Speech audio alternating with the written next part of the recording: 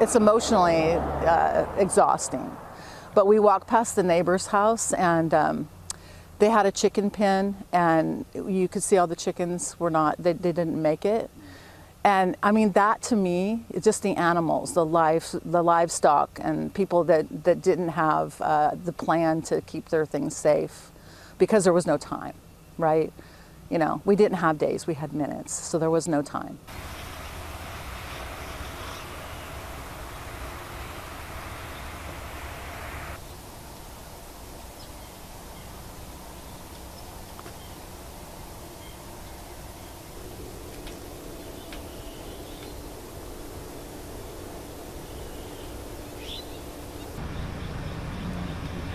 No, it's very devastating.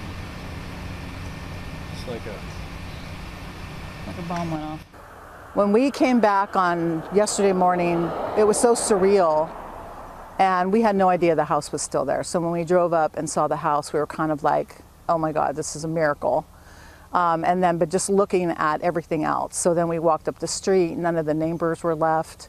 The lady across the road here, gone. All these people's things were gone. I mean, it was just like pure devastation.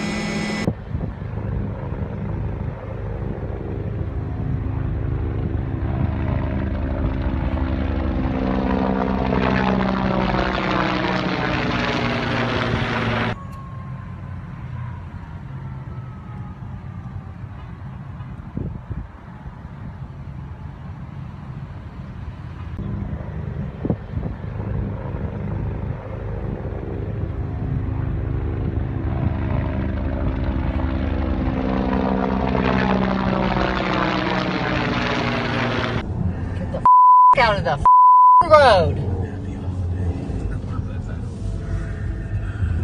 Eugene said having an incredible year. From New York.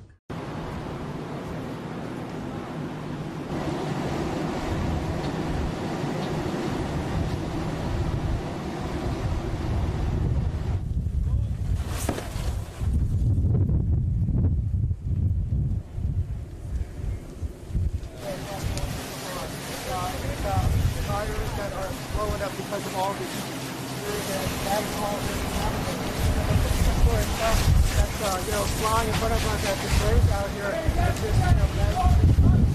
The goals here are to get out in front of the fire, get people out of the way of the head fire. Where we can engage and do structure protection, we do safely. But with this erratic fire behavior, you're seeing a lot more of this tragedy here. It's unbelievable.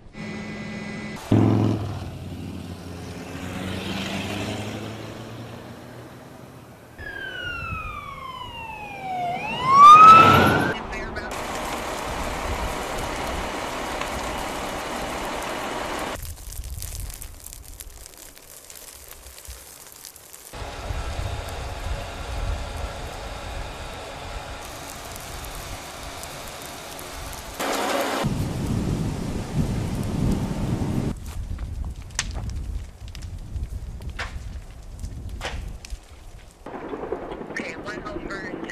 So I'm just typing this up, okay? So where are you